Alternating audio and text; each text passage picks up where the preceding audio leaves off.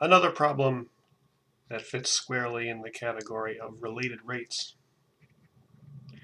This time, a ladder 25 feet long is leaning against the wall of a house. The base of the ladder is pulled away from the wall at a rate of 2 feet per second. What is the velocity of the top of the ladder when the base is 7 feet away from the wall? Where can we start? Perhaps by giving some names to the dimensions in question. If this ladder is 25 feet long, then you'd be safe in assuming that the distance along this slanted line here is always 25. To say that the base of the ladder is pulled away from the wall at a rate of 2 feet per second is to say that, well, this little thing here is moving this way at a certain rate, a rate of 2 feet per second. We're also being asked about a situation when the base of the ladder is 7 feet away from the wall, so under the same conditions when this is happening, this distance is 7 feet. We've been asked for the velocity of the top of the ladder, so this here, the rate at which this is changing, at which this point is moving down, is what's in question. But how can we relate these quantities to each other? It is, after all, a related rates problem. Well, the answer involves not thinking of these as moving points, but rather as these being moving dimensions or changing dimensions. Watch what happens when I call this side of the triangle x and this side y. It behooves us then to make a statement about the Pythagorean theorem.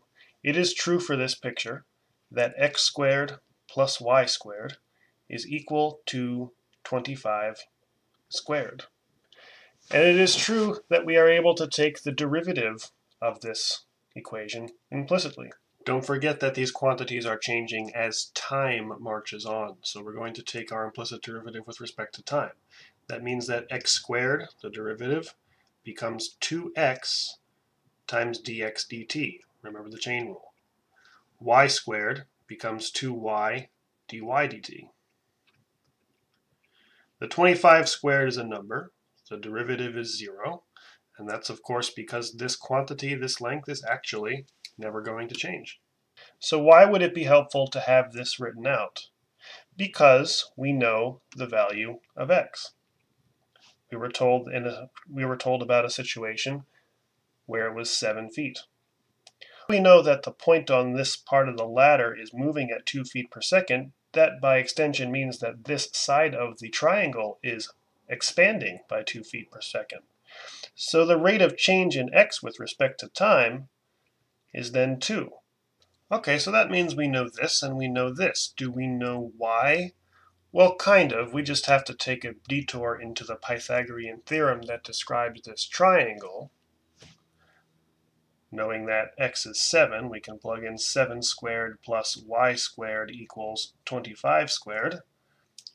7 squared is 49. 25 squared is 625. I will subtract 49 from both sides. You'll get 576. You'll try to take the square root of both sides. Exactly 24. Nice. So yeah, we do know that.